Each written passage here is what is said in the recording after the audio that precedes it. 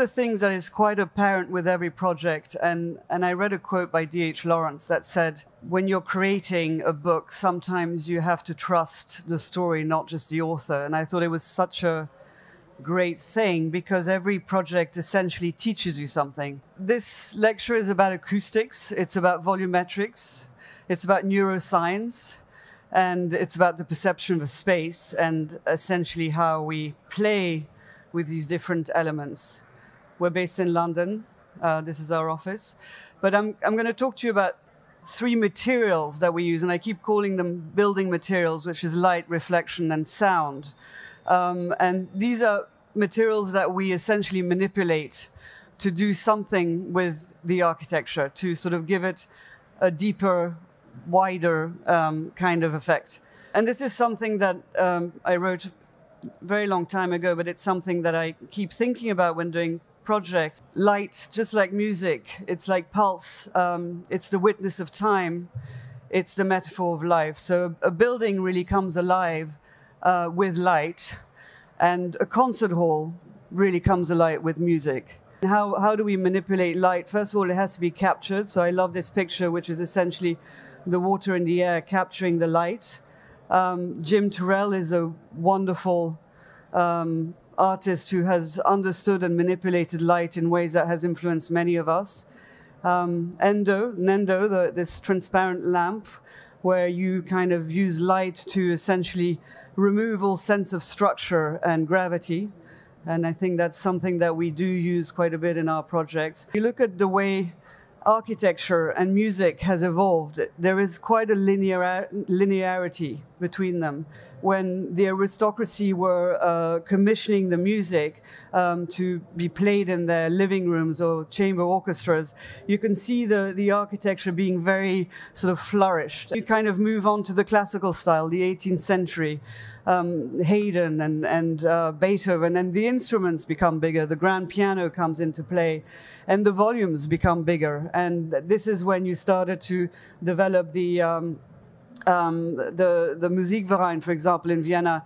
It's considered one of the best acoustic spaces. And this is before we had all the programs that we now have for to understand the acoustics. They kind of did it through trial and error and realized that this box of 45 by 23 by 20 was really the box for the premium acoustics, and sort of was essentially repeated through the 19th century as the perfect acoustic space. And then came Scharoun, and Scharoun kind of changed everything. Scharoun is, we consider him the Corbusier of architecture in terms of concert halls, because he moved away from the shoebox and went into the vineyard style and did this concert hall in the Philharmonie in Berlin, also considered one of the best acoustic spaces, where none of the floors are straight, everything angles slightly, and then the people are essentially organized around the orchestra.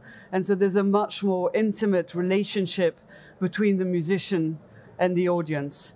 The computer technology and the understanding, the physics of acoustics was evolving, and we started looking at it in a much more sort of engineered way rather than an intuitive way, the way we had for centuries. We had a project in Andermatt concert hall, and the project was all about boundaries. Essentially, the project was so bad at the beginning that I nearly thought I wasn't going to do it because I didn't think I could deliver something good. But essentially, we were given a bunker, which was supposed to be a ballroom for a hotel underground. And the client said, "Can you give me an acoustician? I want to turn it into a concert hall." And I said, "I'll give you the acoustician if you give me the project." I got the project. And then essentially he said, "Well, here we have this underground bunker, this space, and we want to create, we want to turn it into a concert hall. And can you do some acoustic stuff on the walls and decorate it a bit and turn it into a concert hall?" And, you know, going there, I realized actually the volume is all wrong, the shape is all wrong, there's no natural light, it's sort of absolutely terrible. This is the state of which it was in when we found it, and it was, you could see that it was essentially designed as a ballroom and essentially really didn't work. So I said to the client, look, it doesn't work. We need a bigger volume for the acoustics. We need more space. He had ambitions of putting a 75-piece orchestra. I said you could put a 4 or 5-piece orchestra, chamber music in there. And then I flew him to Berlin to see the opening of the Barenboim Divan Hall, which had exactly the same plan, but the volume, it had 13.5 meters compared to the 6.5 meters that we had. And we kind of sat around the different spaces, and I explained to him how acoustics and volume and visual all work together and how important that was. And so he then understood. But we had this other challenge that we had to build it in 18 months, design and build it, because they had a big opening then.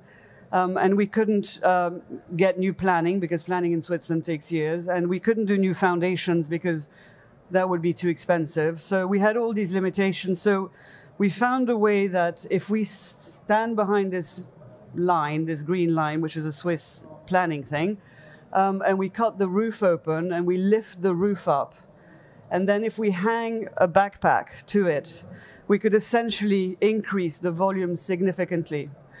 And then what I also thought intuitively is that if you see bigger, you will hear bigger.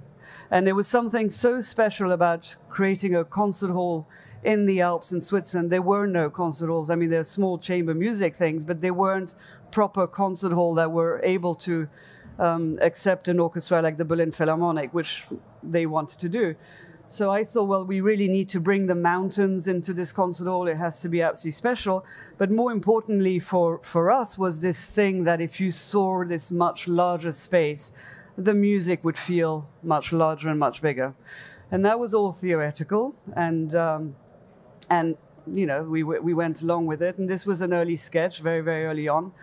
And then we thought, well, it's there, but it's not quite there yet. And then we started working we had 8 acousticians on this job, and we started working with an acoustician. We put the stage in the center, we wrapped the people around it, so this intimacy occurred.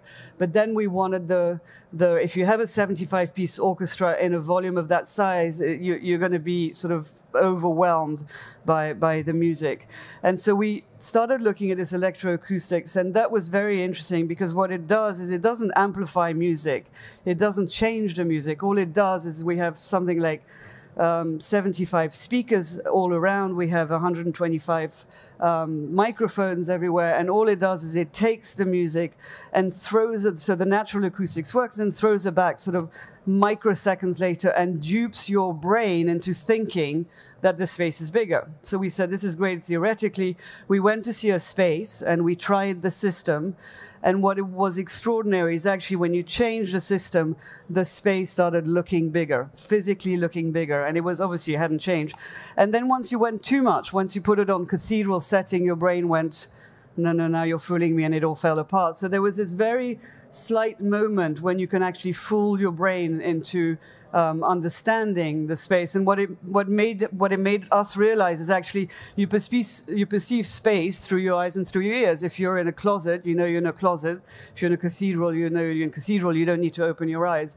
So that's quite obvious. But what this did is it took our hall and acoustically amplified it to a much bigger hall, which meant that they could actually accept much larger orchestras. And what we've done is we've left it to the conductors to decide what reverberation times they want and how they want to use it. And the natural acoustics work perfectly. But if they want to heighten or change it, they can do that. And what's interesting is actually when we design for acoustics, we design for the orchestra. The audience understands, but the ones who really understand are the musicians. And so they always calibrate their concert hall before any concert to sort of suit them perfectly for the type of music they will be playing for and for the size of the orchestra. So that was in the hall before the change. And this is the same view after the change. So obviously the space grew quite dramatically. But what was really important was really this sense that you were sitting inside and you could see what was going on outside. And this notion that you can see the cable cars going up and you can see the mountains, and in the summer the cows are grazing, and imagine a winter when there's a blizzard and you're listening to music and you have this interaction with the outside, was very important. And it sort of aligned with this electroacoustics, which made the space feel bigger, and now visually it is bigger. What was difficult is we had to actually design the glass for this because of the acoustic requirements. We couldn't find a single glass, I mean, this is triple glazed, but a single glass pane that could deal with the 50 dB requirements that we had. And then we worked with the glazing manufacturers to get the right dB rating for certain decibels, and were able to get this very, very transparent glazing bespoke for this particular project. This is the plan. So you can see how we grew the plan from a small box to something slightly bigger. This is seen from the street. It's a very modest building when you go there. It's a tiny little pavilion, I would call, but actually down below it's quite a large concert hall, and essentially works as such. The whole shaping of the concert hall, all of this origami is very much done for the acoustics. So everything is angled according to the acoustic requirements, and to get the right level of spreading of the sounds throughout the hall. And you can see how we've integrated all the microphones and speakers to sort of not be visible. And this notion that you are sitting in a hall and looking at the mountains being so important. And all of these panels, some of them are acoustically transparent, some of them are reflective. All of this is sort of designed in a very sort of technical manner, but the result is something that sort of is very simple and uncomplicated.